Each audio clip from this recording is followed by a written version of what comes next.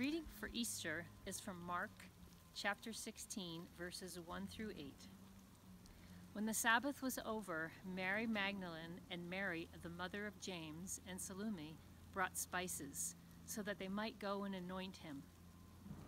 And very early on the first day of the week, when the sun had risen, they went to the tomb. They had been saying to one another, "Who will roll the stone for us from the entrance to the tomb?"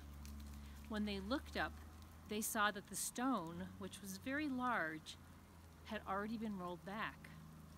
As they entered the tomb, they saw a young man dressed in a white robe sitting on the right side, and they were alarmed. But he said to them, "Do not be alarmed.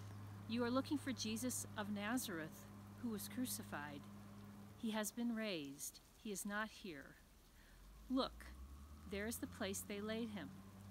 But go, tell his disciples and Peter that he is going ahead of you to Galilee. There you will see him, just as he told you." So they went out and fled from the tomb, for terror and amazement had seized them. And they said nothing to anyone, for they were afraid.